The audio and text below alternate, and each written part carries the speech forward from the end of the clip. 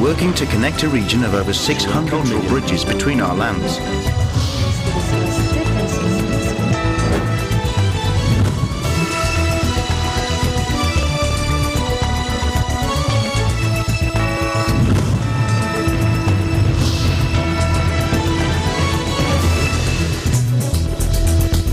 Hello and welcome to ASEAN in Focus. I'm Maricar Velasco, delivering to you the latest news in and around the ASEAN region. And now to the news. Agriculture Secretary Manny Piñol said at least 50 million pesos worth of damage to irrigation canals and dams was recorded after a 6.1 magnitude earthquake struck parts of Luzon earlier this week. In a situation briefing in San Fernando, Pampanga, Piñol assured that agricultural production will not be affected following the quake. Sir, aside from 50 million pesos worth of damage on irrigation canals and dams, there's not much damage in agriculture. Our production and our production targets will not be affected. Also, earlier today, sir, I talked to Governor Pineda. We have ready and standby rice stocks available if she would need it. Duterte, for his part, commended Piñol for keeping rice stocks on standby. The president recalled how the country encountered the delayed arrival of imported rice as well as the temporary absence of National Food Authority rice in the market.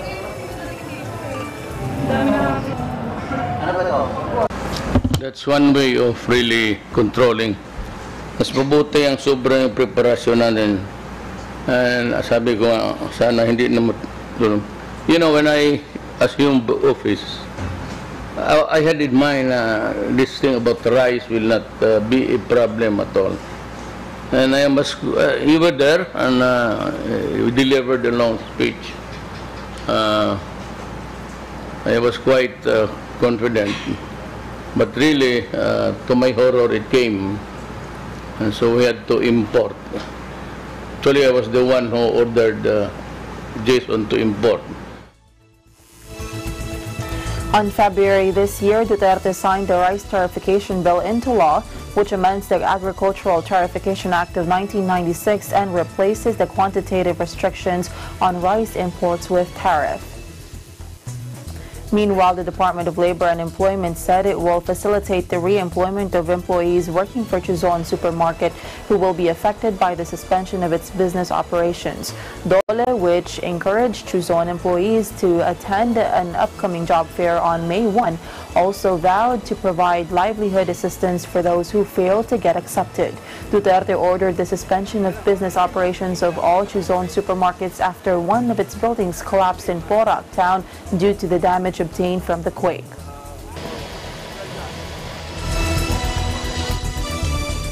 The Japanese government is ready to assist the Philippines should it require help, a ranking official said Wednesday. Ambassador Koji Haneda said in a statement, as the country that has been tackling with earthquakes, Japan is ready to provide assistance needed by the Philippines to the extent possible, and they sincerely wish for the early recovery of the disasters affected regions. In his message, Haneda commiserated with the families of those who perished in the aftermath of the recent earthquakes in the country. He said they would like to extend their sincere condolences to the families of the deceased and express their sympathies to all those afflicted by the recent earthquakes in Luzon and eastern Samar. Two powerful jolts rocked the country on separate occasions. A 6.1 magnitude quake in Zambales that affected most parts of Luzon on Monday afternoon, and a 6.5 magnitude tremor in eastern Samar on Tuesday. As of April 24, the National Disaster Risk Reduction and Management Council reported that 115 structures were damaged by the two consecutive movements. A total of 16 people were killed and 86 wounded were reported in central Luzon, while at least 10 were confirmed injured in eastern Samar.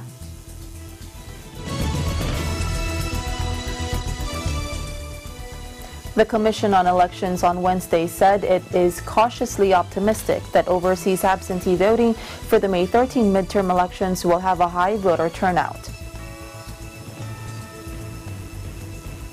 This after COMELEC spokesperson James Jimenez noted that a good number of Filipinos abroad have cast their votes for the national positions during the first week of OAV. He said one Philippine post in the Middle East reported that some 1,000 people went out to cast their votes. Jimenez, however, explained that the number cannot be used as a basis to project the final figure of voters' participation. COMELEC data showed that 2007 and 2013 midterm elections have only 16% of voter turnout. The number is lower compared to the number of voters' participation in the 2004 presidential elections with 64%, in 2010 with 26%, and in 2016 with 31%. The overseas voting period started on April 13 in a total of 83 Philippine posts abroad. Records from COMELEC showed that there are 1,822,173 registered overseas voters who will be electing 12 senators and a partyless group in the elections.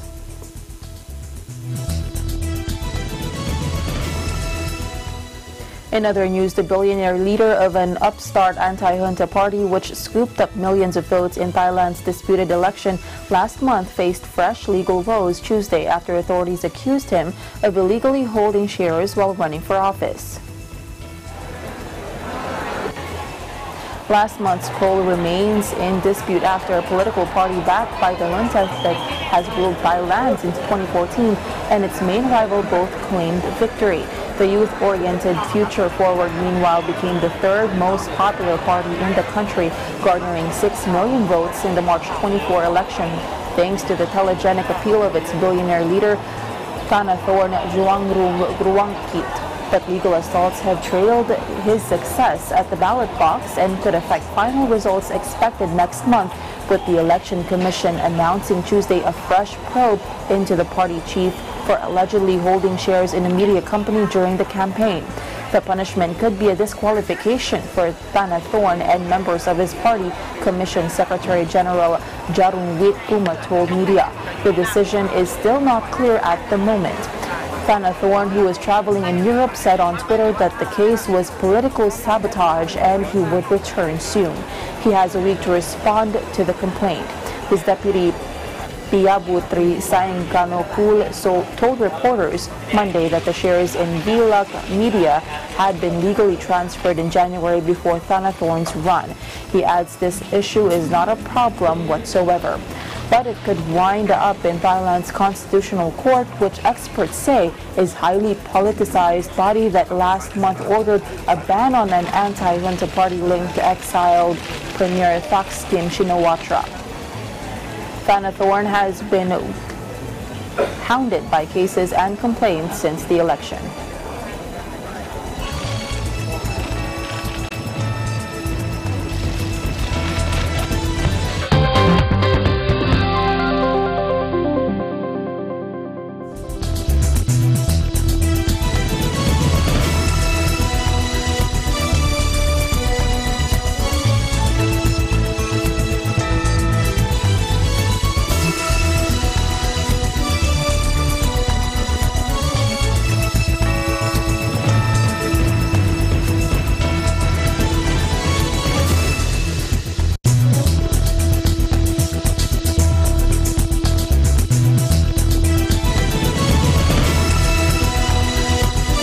With gorgeous white sandy beaches that stay cool to touch even on the hottest summer days, blue-green ocean waves, and a warm ocean breeze, there's no wonder why Dr. Beach has named Siesta Key, Florida the #1 beach in the United States.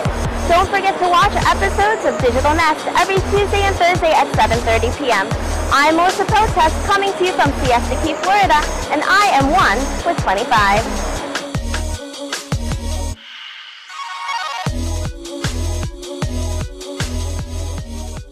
Landmarks, Linggo, alas 6 hanggang alas 7 ng gabi. The Cine Bata Video Festival is calling for submission of entries.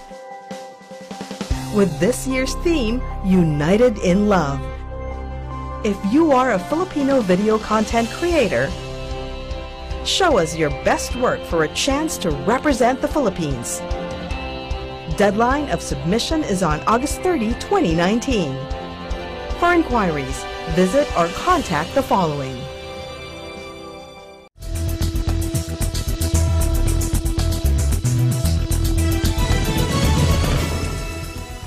Welcome back. The prices of oil products in the 2nd District of Pampanga should not increase, at least in the next 15 days, now that the area has been declared under state of calamity following the 6.1 magnitude earthquake that hit parts of Luzon late Monday afternoon. This was stressed by Energy Undersecretary and spokesperson Felix William Fuentebella in a briefing on Tuesday. He explained that the price freeze is applicable for kerosene and household liquefied petroleum gas. This means, he said, that they cannot increase prices, but if prices declines, then it should be implemented. Relatively, Trade and Industry Secretary Ramon Lopez told journalists that the price freeze is usually implemented for 60 days. Based on the initial price and supply situation reports submitted by the Department of Trade and Industry, personnel from the regions in Bataan in Region 3 alone, prices and supply of basic and prime commodities did not change and remained stable.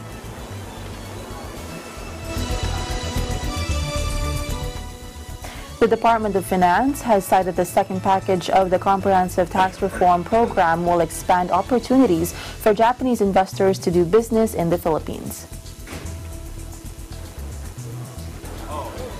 This is what Finance Secretary Carlos G. Dominguez III told a delegation from Kansai Economic Federation based in Osaka, Japan.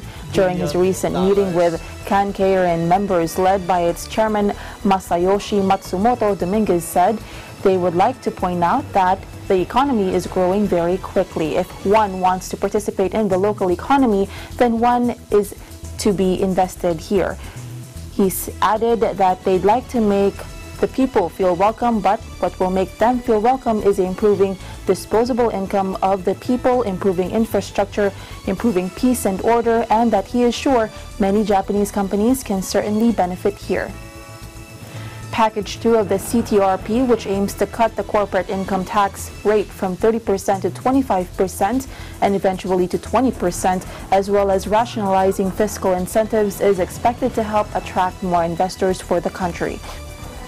The reduction of the CIT under Package 2, also called the Tax Reform for Attracting Better and Higher Quality Opportunities Trabajo Bill, will make the country's CIT on a par with the other Association of Southeast Asian Nations economies. However, the Trabajo Bill is still being deliberated in Congress. Dominguez nevertheless remains hopeful that the bill, alongside the remaining 3 packages under the CTRP, would be approved later this year.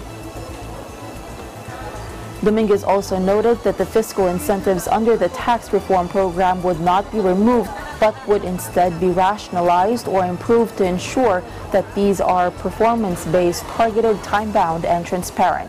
He adds, rather than looking at the effect of tax reform on some companies, we should look at the effects of tax reform on the entire economy because it is making it better. Instead of looking at the place where one might lose, one should look at the opportunities in the larger economy.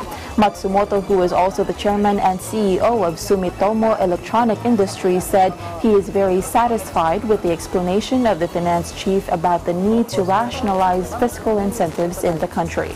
Dominguez explained that the country's current system of fiscal incentives, despite being the longest and most generous among the ASEAN economies, have not attracted more investors to the Philippines, which remains among the lowest recipients of foreign direct investments in the region.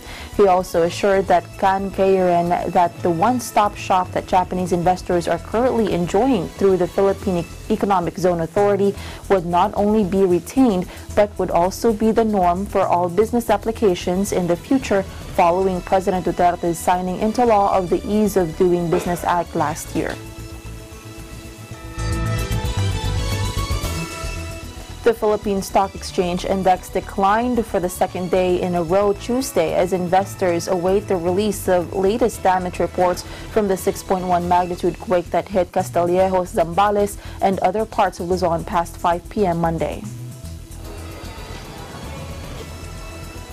PSEI contracted by 0.17% or 13.50 points to 7,818.93 points. On the other hand, there was no trading of foreign exchange or debt papers after Malacanang suspended work in government offices in a bid to ease traffic as the country's workforce recover from quake jitters, which in turn caused the Bangko Sentral ng Pilipinas to suspend treasury operations. BPI Research in a report traced the main index's performance to rise on global oil prices after West Texas Intermediate increased to six-month high of $66 per barrel due to supply concerns. Also, Regina Capital Managing Director Luis Limlingan said investors have taken a cautious stance until the full extent of earthquake damages become clear. He explained value turnover remained thin and sentiment cautious, just as U.S. stocks posted a muted performance on Monday as the busiest week of the corporate earnings season kicked off. All shares, on the other hand, rose 0.09% or 4.36 points to 4,839.04 points. Most of the sectors weakened during the day, namely the services, which went down 0.84%, holding firms 0.49%, industrial 0.37%, and mining and oil 0.32%. Meanwhile, property improved by 0.85%. Volume was thin at 569.4 million shares, amounting to 6.6 billion pesos. Losers led gainers at 120 to 72, while 47 shares were unchanged.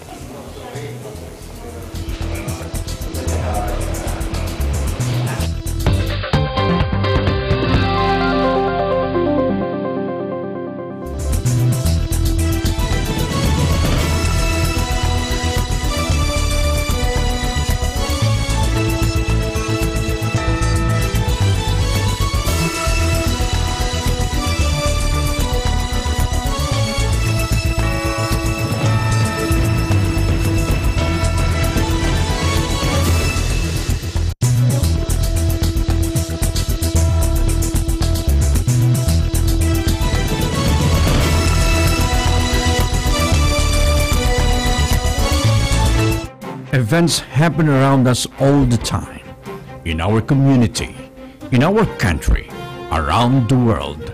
Events that affect people, move communities, or simply inspire us. Interesting events that people need to know. In these interesting times, we continue to be a competent partner in delivering news about these events. Fast, accurate, balanced.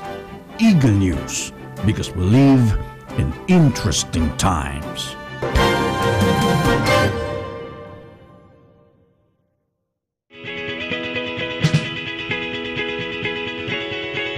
Hey guys, I'm here in New Jersey, the diner capital of the world.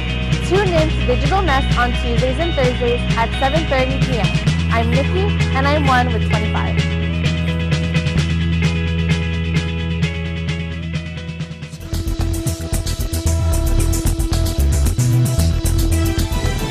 Welcome back. President Rodrigo Duterte's attendance to the Belt and Road Forum for International Cooperation happening in this city this week is an opportunity for the Philippines to seek synergy and convergence with developments in the region, the Philippine envoy here said.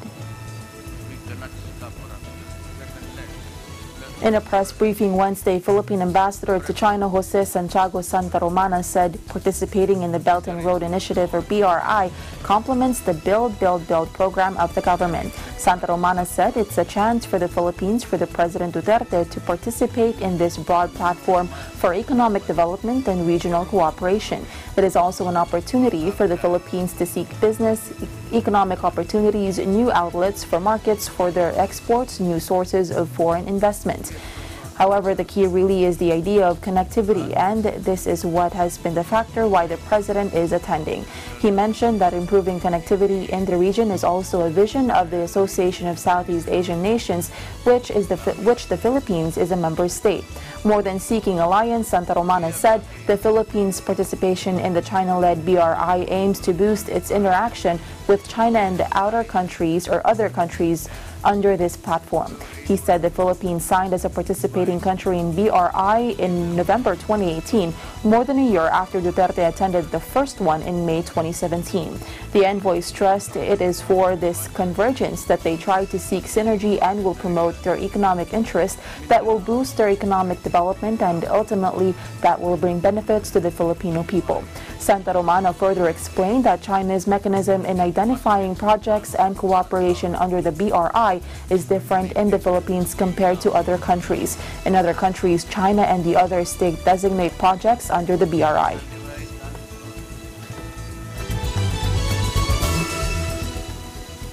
General Le Duc An, a Communist Party hardliner and former Vietnamese president who led the invasion of Cambodia, which led to the fall of the Khmer Rouge regime, has died aged 99.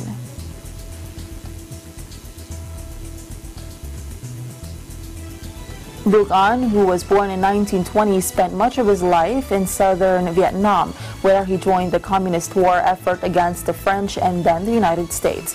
Duc An passed away late Monday following a long illness, the government and state media announced. He served as president between 1992 to 1997, championing the continued primacy of the Communist Party as Vietnam embarked on sweeping market reforms that spurred remarkable economic growth. In 1995, he became the first Vietnamese head of state to set foot on U.S. soil after the Vietnam War, when he attended the 50th anniversary of the United Nations in New York. Educated in the former Soviet Union and blind in one eye, he held various military posts during the Vietnam War. He was one of the liberators of Saigon as deputy commander of the offensive that toppled the U.S.-backed South Vietnamese government. He is best remembered for playing a commanding role in the invasion of Cambodia that drove Pol Pot's Khmer Rouge out of Phnom Penh in 1978, earning him the nickname Tiger of Cambodia. A state funeral is expected to be held for him.